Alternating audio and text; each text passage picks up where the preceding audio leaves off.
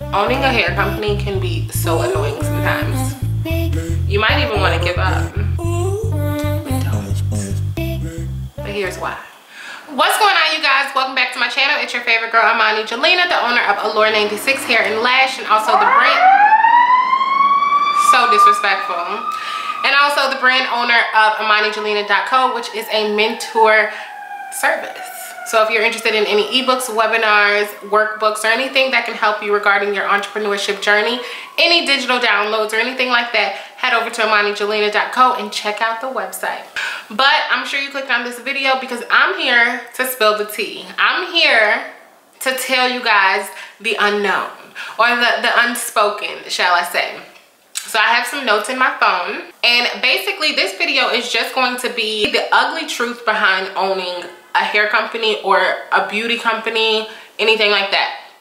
Me, as you guys know, I have a hair company. If you guys are interested in any of my units, check out allure96.com. But as you guys know, I own a hair company, so I'm specifically going to stick to what I know in my niche. So some ugly truths you guys need to know about owning a hair company. We're starting up with number one.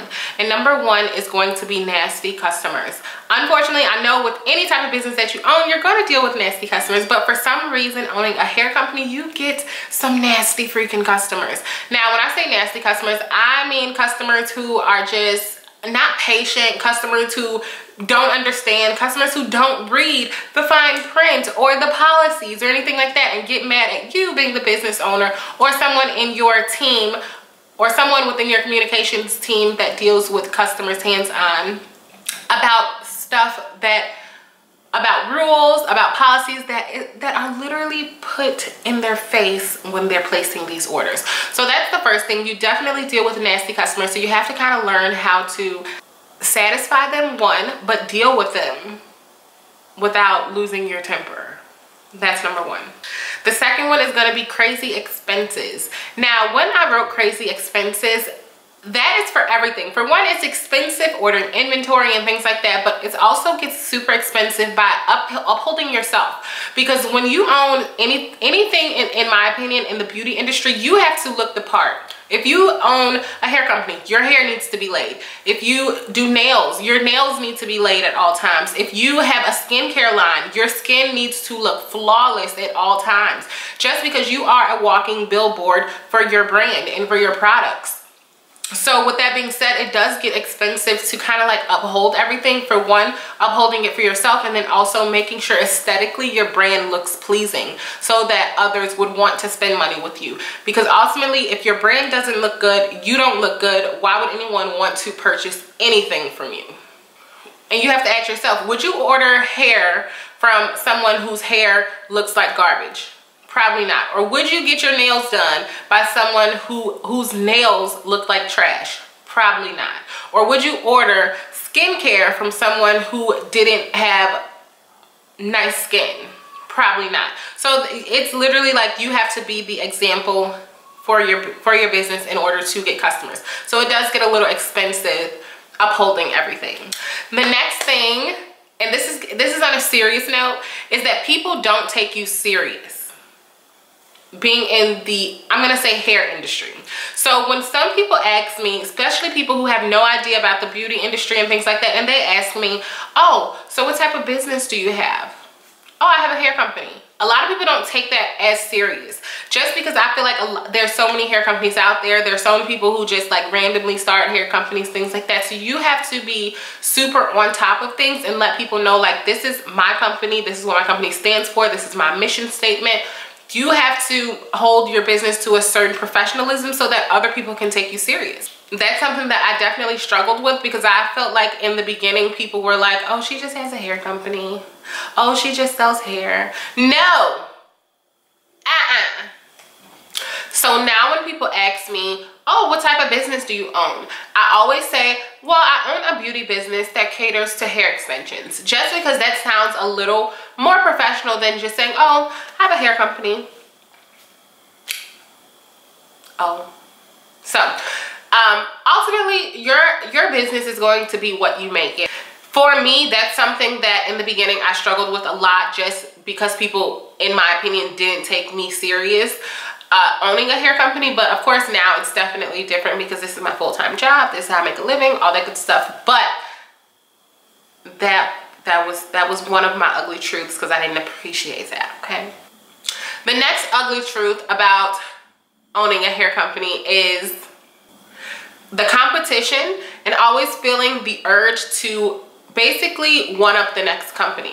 Now, when I say that, I mean, for one, it's in the hair industry, it's always competition just because there's so many hair companies out there. So you want people to order from you. So you're gonna push your company harder. You're gonna always, you know, say you have the best product and things like that. Because for one, if you do have the best product, you better stand on that, because a lot of companies don't. And also, when I say the urge to always one up the next company, is because once your company gets to a certain point where when your hair is in demand and people are like emailing you about your hair and want to know specifics regarding your hair qualities and densities and things like that, imagine getting an email and it's like, hey, my name is blah blah blah and I'm interested in your full lace wigs, and I just wanted to know, is your hair thick? Because such and such's hair is really thick and I really like their hair.